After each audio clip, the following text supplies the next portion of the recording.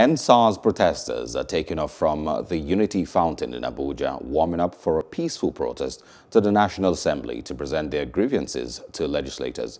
Members of the group took turns to admonish themselves on the ground rules, amongst which is the need to be civil and avoid any action that will undermine the purpose of the protest.